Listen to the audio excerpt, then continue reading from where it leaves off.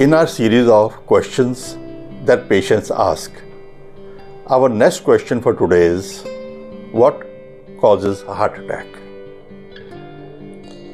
Heart attack, as we had answered in another session, is when muscle is damaged of the heart due to less blood flow, due to less oxygen, due to less nutrition.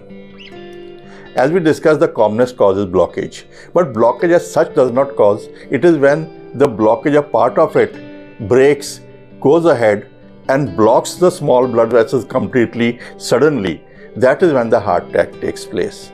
So heart attack is damage of the muscle due to less nutrition, due to the blockage which has broken and gone ahead and blocked ahead the further supply of blood flow to the heart. So this is what causes heart attack, not just the blockage, but the breaking of the plaque and going ahead and causing complete shutdown of the blood supply to some part of the heart muscles. Thank you.